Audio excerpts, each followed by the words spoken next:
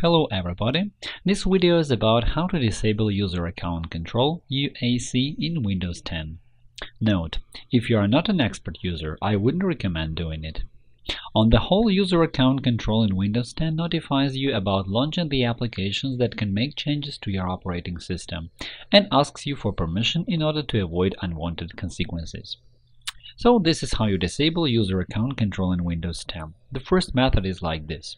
In the search field, enter user accounts and launch it.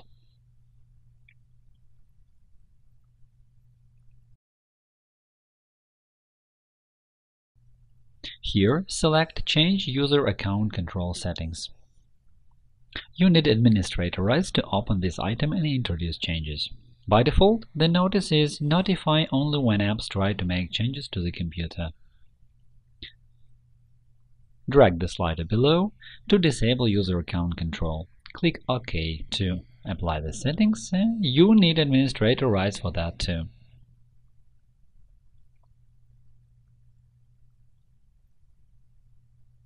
Here is the second method.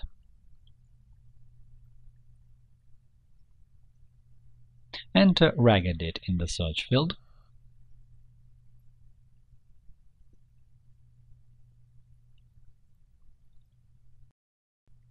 The registry editor starts. Go to HKey Local Machine, Software, Microsoft,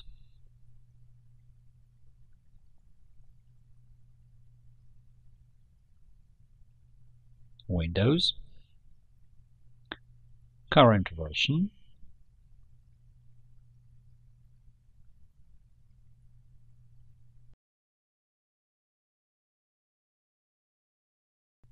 Policies, System. To disable Windows 10 user account control here, set the value 0 for Consent Prompt Behavior Admin.